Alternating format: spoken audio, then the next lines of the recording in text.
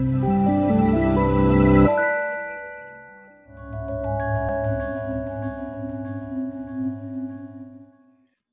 I'm Ben Graham, and this is The Global Economy. Today, we are starting with a lecture on supply and demand.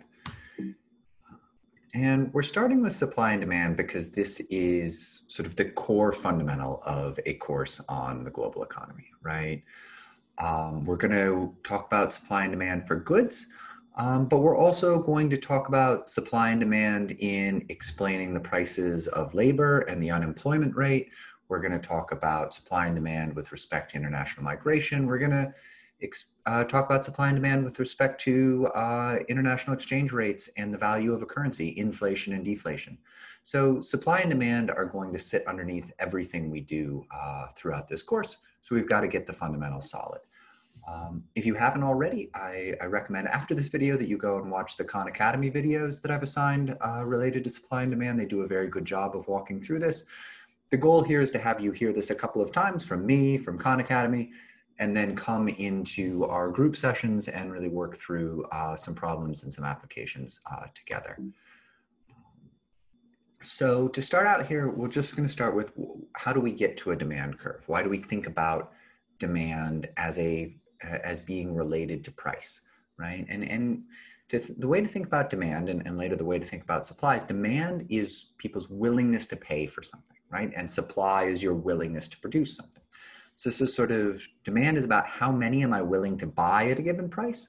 Supply is about how many am I willing to produce at a given price. So it's this individual willingness. So we see individual actions at a given price. How many does somebody buy?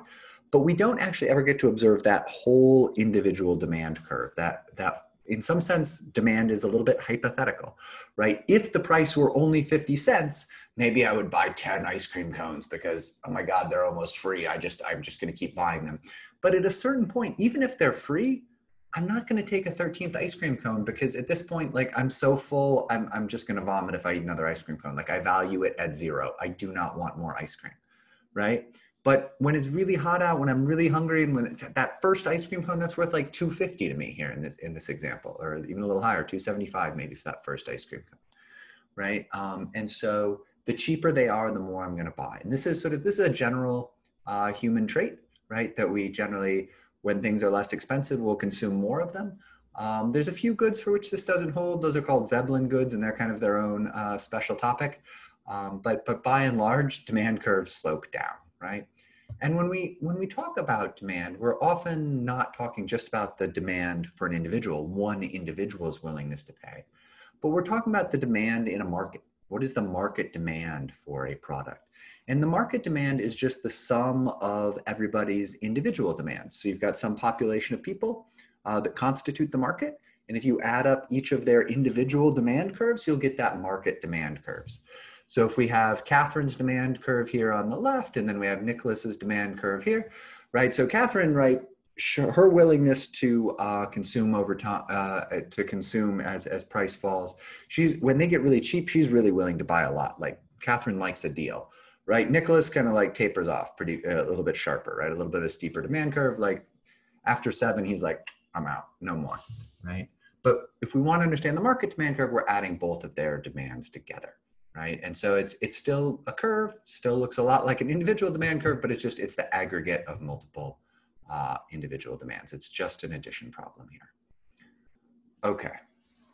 So this is going to get to the key concept I want to talk about today, where people actually, I think, get confused most often. And this is the difference between changes in demand or movements along a demand curve. And so it's like, a change in demand is a change in people's willingness to pay, right? It's this change in somebody's preferences. And so the example given here is that a policy to discourage smoking. So think about, a bunch of smoking ads and you watch them and you're like, oh my goodness, I did not realize this was going to give me cancer and bad breath. Oh, maybe I don't want to have, maybe at $6 a pack, I won't buy 2 packs today. Maybe, I'll only buy 1 pack, right? Where my willingness to pay for this goes down because I've received some new information, something about my preferences has changed, right? So that's actually a movement in the curve. People are less willing to pay for a product because they realized it was going to kill them. The other thing that we do to try to discourage smoking is we just put taxes on cigarettes, right? So we change the price. Here, when you put a tax on cigarettes, you're not changing anybody's willingness to pay for cigarettes, right? People still want their cigarettes. They're still as willing to pay for them as they used to be. But we've made it more expensive, and so they will buy fewer. So the demand curve is in the same place, but we've moved along it. So in either way here, we've changed the number of cigarettes that people are consuming, but one is that we actually changed preferences. We actually moved the demand. And then the other, we simply changed the price and moved along the demand curve. And so we're going to be talking about that a lot throughout the semester, of interventions that actually change supply or demand, or shocks to supply and demand, and then just changes in prices that move us along the curve. All right, and to keep this first video short, I'm going to stop here and we'll pick up in the next video.